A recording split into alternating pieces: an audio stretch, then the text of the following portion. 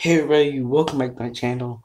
I'll be reacting to Limit Break. What was it? Bugsy versus Gax. And I have never heard of these two. Well, I don't heard of Bugsy. I heard of Bub. I swear to God, I started playing music. What, you're dying tonight? What? God damn. Yeah, that'll be. Sorry about that, guys. I had to check up on something real quick on Google Plus. But anyway, Bubs. Oh, cool. You can see a little strip right there. I'm not sure if it catches on camera, but that's pretty cool. But anyways, Bubsy versus Gax. I had never heard of Gax. I heard Bubsy on a versus show before. I think it was like Bubsy versus Biggs from Sonic. Yeah. I'll put a link that video in the description below. But anyways, I think it does have reality, like physics breaking abilities, which I don't really remember too much of that. I should watch Bugsy versus Biggs before I reacted to this video. But yeah, let's get on with this video right now.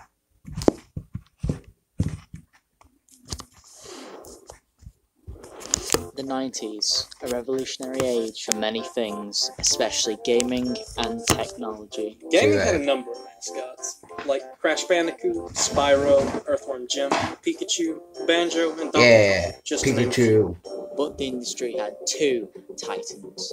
Two titans famous for many things, but one thing in particular. Famous for being kinda garbage. Yeah! Let's clashes between the pun-making perfectionist Bugsy Bobcat and the TV-obsessed wisecracking gecko known as Gax. Bruh. I'm your host, Joe. And I'm the co-host, Britt. And today we're putting two of the most infamous characters in video game history against each other to see who would win in a fight. And without further ado, let's get on with the episode. Maui is just one of the many beautiful islands in Hawaii, full of lush jungles, beautiful beaches, and it's also the home of Gax. Gax was raised here by his mother alongside three other siblings while his dad was a researcher for NASA. Gex was the oldest of his three siblings, so he spent most of his free time with his friends, surfing and throwing parties. But this would all change for Gex when his mother received a phone call from NASA letting her know that a rocket containing Gex's father had exploded in the landing pad due to a band-aid floating in one of the fuel tanks, ultimately resulting in all on board the rocket dying. Understandably, this shattered the hearts of Gex and his family. Gex's family dealt with their loss by crying and other things of that nature, but not Gex. No. Instead, he took a different route. He bottled up his emotions and took refuge in front of his TV to comfort himself. A little while would pass and Gex became very worried for him. She tried to separate him from the TV, but to no avail. She decided that a change of scenery would be good for Gex. So Gex and his entire family moved out to Encino in California to their new home surrounded by white picket fences as well as white supremacists. Whoa, you can't say that. That bit was straight out of the manual. Don't shoot the messenger. Let me see that. Oh, damn. Carry on. Even when he moved to California, Gex was still glued to the TV. His mother made the most obvious way she could and gave the TV away to gypsies. I didn't read that. Once Gex found out about his precious TV being given away, he ran away, stating that he would never step foot in that TV-less house ever again. For a few months, Gex hooked up with local punks while he stayed in one of his friends' garages. And to make money I told you during I've this seen time, the script. Gex started doing errands for frustrated housewives. Doing errands? Yep. Oh, those errands. Oh, those errands. Gex's mother found him and informed him of the passing of his great uncle Charlie. Charlie had left his family with his fortune of $20 billion. Where did he get $20 billion? His uncle Charlie was the original model for the Izod shirts, and he had invested the money he made doing this back into the company. Damn infesting geckos. With all of this money, Gex's family decided to go on a shopping spree, doing things that you'd expect, such as buying Australia. Gex didn't care for things like that, however, so he made the What? decision to go back to Maui and buy the biggest house and fill it with the world's biggest TV set. In a matter What, of like an days, inch Gex was in house front of with his new a TV half an set inch munching on a bowl TV? of flies. Not much longer after this, Gex was bored of all the same programs that he'd seen millions and millions of times over.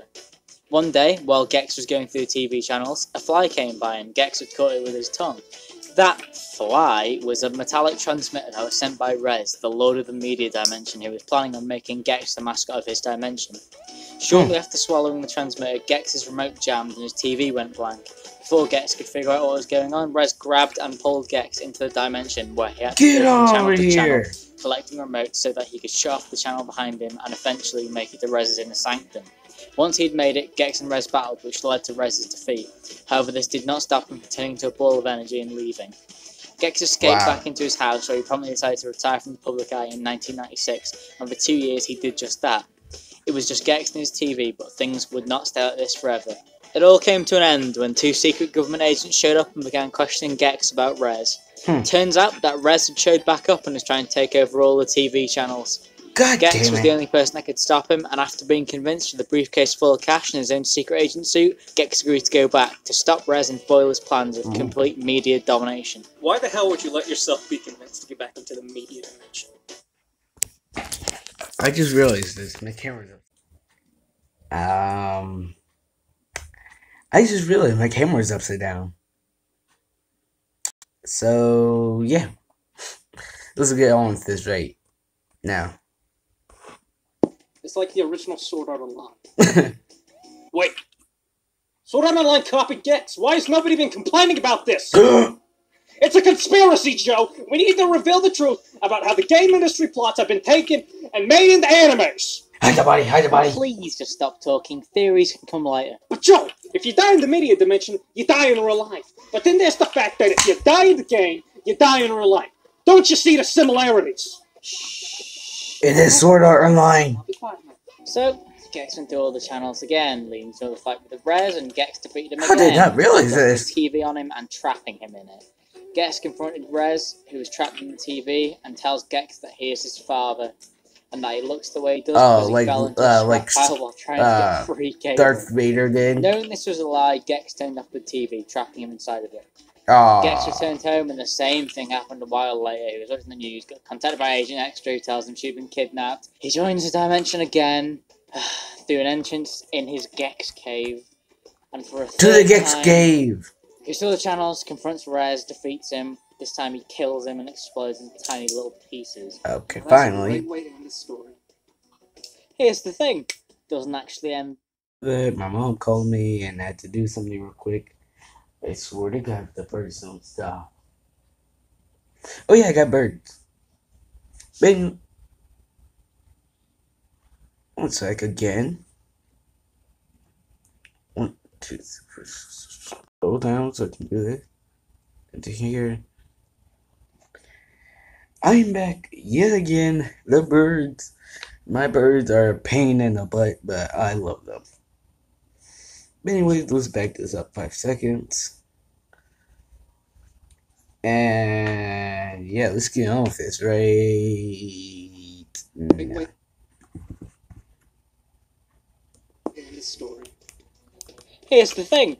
Doesn't actually end there. It ends with Gex and Agent Extra in a hotel room. Oh, together, yeah. about to have some, good old-fashioned gecko fun. Gex, Yeah. during this time, ignores a call from his turtle butler Alfred, who told Gex that the world is in danger once more, and he was the only one that could stop it. It's official. Wow. I just went from somewhat respecting this giant gecko to now thinking, wow, he's a dick. Yes, he Under is. a minute. Duty calls, I suppose. Considering he's a bit of a slob, Gex does have some pretty impressive and powerful moves. Gex's favourite move would definitely have to be his tail whip, which he's built up his power over time thanks to years of batting pineapples around. with Oh, his ball, thinking of the Pokemon also tail known whip. as his tail. The strength of his tail is quite frightening. With just one swing from his tail, Gex was completely able to destroy a 5x4 foot stone wall. At most, this would require 7 kilojoules of force. Gex can also use his tail for other things. He can perform a tail bounce, which is useful for bouncing up to higher places or squashing an enemy, but it can also be used to propel him into his tail kick move, or can just really be used to traverse long gaps or holes. Also, it can block projectiles. That's kind of cool. What? Homo gecko, Gex, has a very impressive tongue. A move for the ladies, I see. He can use it to swing back and forth, granted it sticks to a sticky orb, but the most important thing that Gex's tongue can do is the tongue lash. This allows him to snag the power-ups he uses. The blue fly gives him ice powers, freezing his enemies but not killing them until he acts on it. The red fly allows Gex to spit fireballs and can completely burn his enemies into ash in seconds, though these can be deflected. The last fly is the yellow one. Now this one allows Gex to fire bolts of electricity in 3 different directions, and upon impact this simply electrocutes his foes. However, Gex has more than just his flyers for power-ups. He can also eat a centipede, which kicks Gex into overdrives and gives him super speed, being so fast that he can create after images. This would probably put Gex's top speed at least 200 miles an hour. But by far, Gex's most powerful power-up would be the caterpillar. When Gex eats this, a tornado appears around him for 20 seconds, and this tornado attacks enemies and prevents them from attacking him. He can use this power along other power-ups too, and if Gex can't win a fight and needs an escape climber, so mainly you can kind of stack like other power-ups on top of them. And even on ceilings, thanks to his suction-cup feet and hands, or even travel through static portals. Though Gex does have the option to run away, he just doesn't do that. Gex chooses to laugh at danger. With that attitude, it is no surprise that he's managed to beat Rez 3 times and kill him. Gex is also seen just about every TV show ever made and has managed to remember all lines from these shows and even films, and is able to quote them whenever he pleases. Gex is also very durable, being able to survive an explosion from 6 sticks of dynamite that are each 4 foot long, as well as taking hits from anvils and safes falling on top of them at high speeds. Not only that though, he's an awesome golfer and has played with the likes of Sodan and Sweetie. What, for real? Of course, everyone goes out for a game of golf with the boys at least once a year. Even with that, Gex is not without his fair share of downsides. First off, Gex never takes anything seriously and will quote a TV show or movie constantly. Though Gex is a great fighter with a multitude of attacks, selection is lacking in the close quarters combat department, with his moves relying more on mid-range with his tail whip and long ranges with fireballs, ice balls and electricity attacks. Gex's long range attack can cause problems for him too. To use them, he needs to find a power-up item, and he will lose his long-range attacks if he gets hit once. Brave, brilliant, beautiful. These are just a few of many words used to describe the great Bugsy Bobcat. Okay, Joe. Why ask me to show up today if you're just going to analyze both characters? What are you talking about? Weren't you the one just talking? No. Hey, over here. He got fourth wall awareness. Run. Finding the culprit. You don't need to look much further. Dear God, we've been breached. I'm getting the gun. I told you my conspiracies were right. We know too much. They want us dead. I think I know who you are. Why don't you introduce yourself while my pal's away? I'm the one and only Bugsy Bobcat. Okay, now I got you. Oh wait, you're Bugsy. That doesn't make any sense. One of our fighters is talking to us. There's this pesky fourth wall that I see all the time, and I just don't like. This is only the second episode. The cat's gotta live his life, so I just give it a little nudge, and the cat's out of the bag. More like the cat's over the wall, but you get the point. Oh yeah, Bugsy breaks the fourth wall like all the time. Oh yeah. That I brought it up. We're gonna mention that. I haven't even talked about him yet. Just keep feeding his ego and tell everyone about him. And my ego is very, very hungry. Okay. Well, honestly, not much is known about the origins of the young light Bugsy Bobcat. But in 1993, he hit the world and took it by storm with the instant classic Claws Encounter of the Third Kind. This took us to the distant planet of Rayon, the homeworld of the race of aliens known as the Woolies. The Woolies were known across the galaxy for their lust of war. Being led by their 2 queens, Polly and Esther, the 2 plotted a course to Earth to steal all of its wool. Rayon. They vacuumed up all of Earth's wool, or so they thought. Amongst the wool was him. That's right, and I took it all back. That's not true. They launched out of the ship and back to Earth. There's some truth to it. Once Bugsy was yeah. He went through 16 challenges that the Woolies had set up to stop him, and he beat them all. He fought and defeated the Woolies' Queen Polly and Esther, and took all of the Earth's wool back. After this, Bugsy took the adventure scene easy for a little while, only having a small adventure where he helped Virgil Reality get back his Virgil Reality helmet from a cat known as Allie and a henchman who had stolen it. Ooh, no man, Later, she's Bugsy sick. decided to go on a trip with his niece and nephew, Terry and Terry. Don't you ever get them confused? Nope, even if I say the wrong name, I'm still saying your name. Bugsy scores 1. The relatives score 0. As I was saying, Oh. he was also there with his friend Arnold the Armadillo. Oh my They went to god. the town of Meadbend to visit the Amazatorium, which is a creation of a business partnership between Oinka P. Ham and Dr. Virgil Reality. Okay, that's a good time for a commercial. That was literally a good spot for a commercial. This theme park would run on Dr. Reality's Wampum, also known as the World Origination and Matter Projection Machine, which would allow the park to simulate wonders of human history. So realistically that you wouldn't believe it was a simulation. And that's because it wasn't a simulation. Oh. It turned out the Wampum was stealing the world's history, and Oinka P. Ham was planning on using it to make a fortune. It was up to Bugsy to go throughout history and stop Oinka P. Ham from stealing it. Bugsy beat Oinka P. Ham and all of his goons after going throughout history and battling him while he was in his mech pig. But even with the mech pig, Bugsy brought Oinka P. Ham down and locked him and all of his goons up in jail. In the same year this happened, Bugsy went on yet another crazy adventure. This time, Bugsy has been tasked with saving all fairy tales. Bugsy traveled through fairy tales, battling the likes of the Mad Hatter and Hansel and Gretel. He also rescued Mother Goose, ultimately assuring the safety of all fairy tales. But yet, just a few years later, in 1996, Bugsy went on his most infamous adventure yet. Bugsy was kidnapped by the Woolies once again. Deliberately, this time thanks to his first adventure. He was brought to the homeworld of Rayon, where he would escape from their captivity, collect atoms, and find pieces to a rocket ship that he would use to escape the planet and get back to Earth. When Bugsy finished the rocket and escaped, it didn't really go as well as Bugsy had thought. Due to the amount of atoms in his fur, it overloaded the rocket's engines, which sent Bugsy back into the past. Really? Stuck. The Woolies then plotted their invasion to head back to Earth and steal all of its food, since Bugsy could no longer stop them. What a great story! Keep going, I insist. I feel like our hero is going to save the day. That was the ending of the origins. You know that, right? Ah, yes. Sometimes I get so caught up in the beauty of the story, I end up forgetting the ending. That was a magical tale. I don't know how much longer I can take the two of you. Can you please move on? Please. Keep talking. Let's go through my awesome abilities now. Well, for Bugsy to do the things that he's done, he has a lot of powers and abilities to talk about. Most of his standard platformer stuff, such as his standard jumping attack on the enemies or his opponents. This attack is surprisingly powerful enough to completely crush a car to where there is nothing left at all. Though when this is done, it launches Bugsy into the air. I bet the audience doesn't believe me. I make the virtually impossible possible. Honestly, Bugsy does make the impossible possible. It sounds like Uncle Grandpa. Bugsy has the ability to glide through the air, with the time depending on the height of the jump point, or speed at the point of jump-off. That shouldn't be possible, obviously, as well. You know, this is Bugsy we're talking about. Glide. Speaking of more things that he shouldn't be able to do, well, is being able to breathe and walk in space.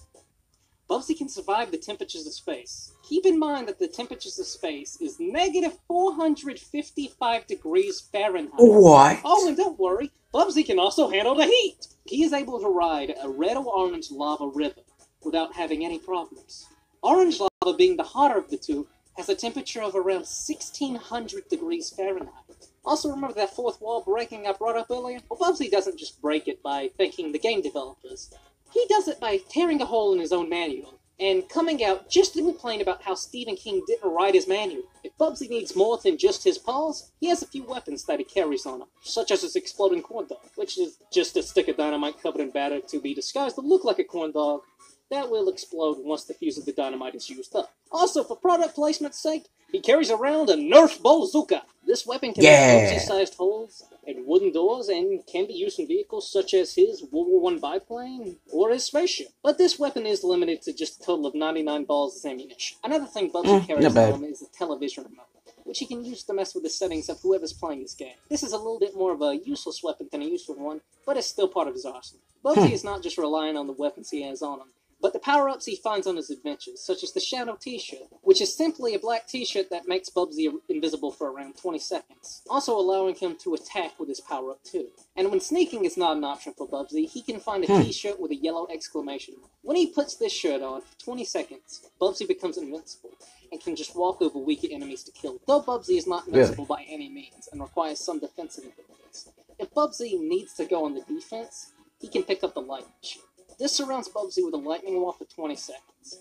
This will kill anything that makes contact, but if back into a tight spot, and Bugsy needs to take out a large number of enemies at once, he has the Smart Bomb. This weapon creates a large white flash of light that defeats the enemies that are caught in the blast radius of the bomb. But if Bugsy needs a smaller explosion, all he has to do is look to his foot. Here he stores atoms that he can throw, which on impact will create explosions. And finally, if Bugsy needs to make a smart bomb action, he can always use the portable hole. This allows Bugsy to escape from whatever place or period he is in and jump back to his present time. But Bugsy the brave, magnificent... Joe, please stop him from messing up the script. Never! I thought that I would liven it up with some facts that you left out. Just pretend that he isn't here. Come on, that's what I do with you most of the time. Ouch, but alright. Bugsy isn't the So kind of hurtful. bobcat to run from danger. He has saved the world from Oinka Pete Ham, and in the same year saved all fairy tales by rescuing Mother Goose. And defeated the Woolies twice. Once on their own home world. He was also capable of assembling a fully functional rocket out of parts he had found randomly, and powered it up with atoms to escape Rayo. Granted, it did send him back in time. So I guess still works. he made a time machine instead, but Bugsy's biggest claim to fame would be his durability. Whoa, easy there. Don't do what I think you're gonna do. Not the game mechanics. Don't worry, Bugsy. We understand. It's like how Crash Bandicoot dies in one hit in his games. But that's not his durability, it's just game mechanics. It's weird how people complain about Bugsy being weak, with only being able to get hit once, but are fine with other characters. Well, back to Bugsy's actual durability. You see, Bugsy has a little access to something called the Toon Force, and he uses it from time to time Oh my god. to throw him out of their spaceship, and he proceeded to plummet and hit the ground. Judging from what we can see, we can assume that Bugsy fell around 27,000 feet. Not only that, but Bugsy has also been stepped on by his niece and nephew when they were giant. That impact left a crater bigger than Bugsy, which he actually had to climb out of. Bugsy is not invincible, and he does have his fair share of weaknesses. Ha! As if I don't have weaknesses. So, Yeah. what about water? That's more of a fear than a weakness? With Bugsy, Yeah, this is I different. would have guessed he can't swim. Like Sonic. Meaning he will drown when he is in water, unless he has on a special diving suit.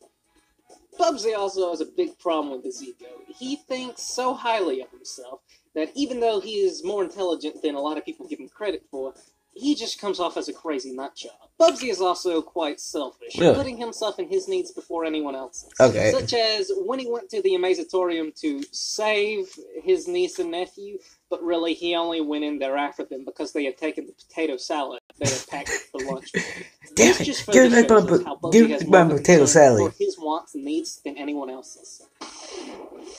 Now that we've analyzed both of our five... God damn it. I got this. I want my food back. Just let it happen, Britt, and hopefully we won't have to see him ever again after today. Now that we've analyzed these two fighters, let's Well, push welcome. them to their limits. He may come back to Hold on, season there's 2. a fight I need to get to. Don't worry.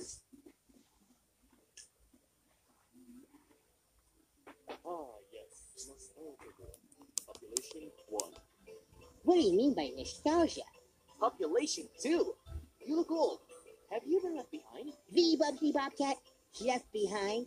You gotta be kidding me. There's no shame in being cancelled. Happens to a bunch of shows. Like Firefly. You're caressing my... How could you? Don't make me turn you into a scratch post. I'll have you know that I'm returning next month for my new game. Pre-order link in the description box. That's it. Stop with the puns. It's deal time! Easy, Tiger. I've never fought a feisty lizard before. What could possibly go wrong? Limit break. Yeah. Of course he used a sign. Look out. I hope you like product placement.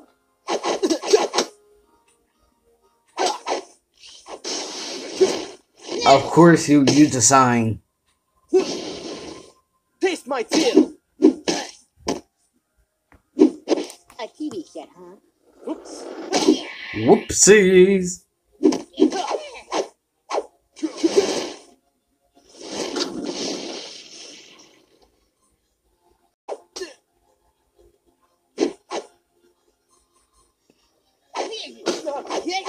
Hey ho! Surf's up.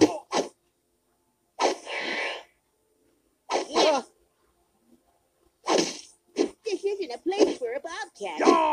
Repair to Lucy. Yes. Who's one? Catch it. Yes. Bro, just chill out. Kraken. Wow.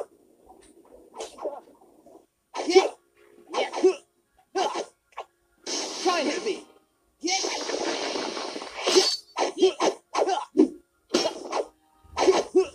Let's end this. It's time for a cat to show his claws. Wow. Nice try. Oh, Bye bye. how could this be? In a world where bobcats glide, anything is possible. True. Well, Bugsy is right about something.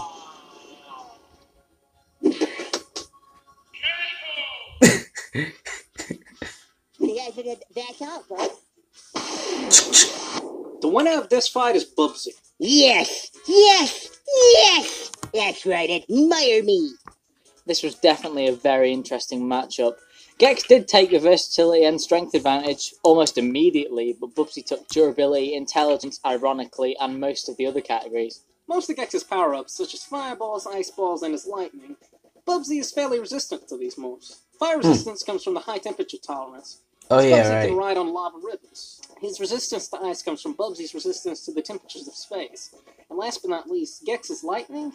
You see, when Bugsy retrieved the virtual reality helmet, it short-circuited and electrocuted him, and it really didn't affect him at all. Don't get us wrong. Gex could certainly defeat Bugsy with these moves. It's just due to Bugsy's resistance to a lot of these elemental moves. But it's fairly safe to say that Bugsy could deliver the final blow before Gex, due to his resistance to his ranged attacks. Durability was pretty much the deciding factor for this fight. Most of Gex's impressive durability feats, like getting hit with an anvil at high speed or being blown up by the large sticks of dynamite, gave us the runaround for a very long time. This was until we realised that this happened on the Toon TV channel. In theory, Gex would have some form of temporary Toon Force loss in this channel compared to if he was on Scream TV, which is the horror channel, or another channel. This was an incredibly tough fight to decide an outcome to, but after putting things together piece by piece, Bubsy's durability is a lot more consistent than Gex's. With Bugsy having more consistent durability and strength only slightly behind Gex's, hand in hand with all the other categories that Bugsy has over Gex, it is safe to say that the winner of this fight is Bubsy Bobcat. Oh, thank you. You're just too kind. I'm coming back for season 2. What? Oh my god, please don't tell me this horror thing.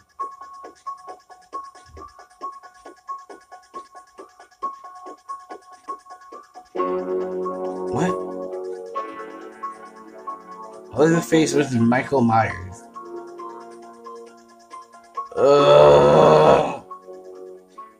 Hey there, audience. If you enjoyed the video, please I subscribe, hate horror. smack that ding bell, and leave a like. Don't forget to check out the animators and the voice actors, too. Stay perfect. Now. This might be a catastrophe.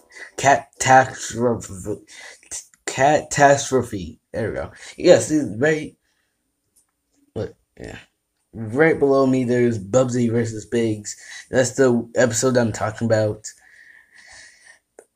But yeah, I mean, to be half honest, I already I knew they have Toon Force, fourth wall awareness, and all this other abilities, but I didn't know that Bugsy actually had those other abilities that I didn't heard of. But anyways, next Limit Break will be a horror theme, which I got no idea.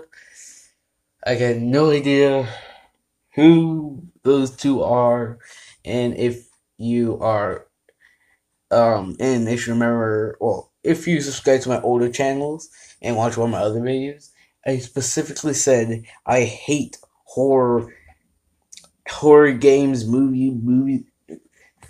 horror games, movies, shows, commercials, anything that's horror related. I hate it.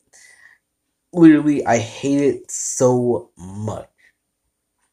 But yes, guys, that will be it for this episode. This reaction. If you like my reaction, please punch the like button. Phone, computer, tablet, wherever you do watch this video. Punch that screen. Shock that like button. Shock it so hard that it never feels. Shock it so hard that it never comes back. And comment down below what do you want me to react to, and I will do it whenever I get the chance. But without further ado, peace out, and don't forget to check out my Patreon. You already know the rewards and all. In case you don't know, here is the last. Here you go. Just in case you forget. Boom, boom, and boom. But yes, that'll do it for this reaction. If you like it, do what I just said. Follow me on support my Patreon if you want to. And good night, the internet.